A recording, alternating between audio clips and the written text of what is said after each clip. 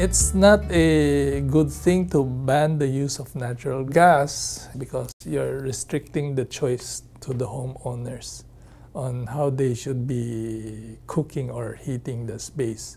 It's going to be very expensive. Gas heating is still more economical than electrical heating.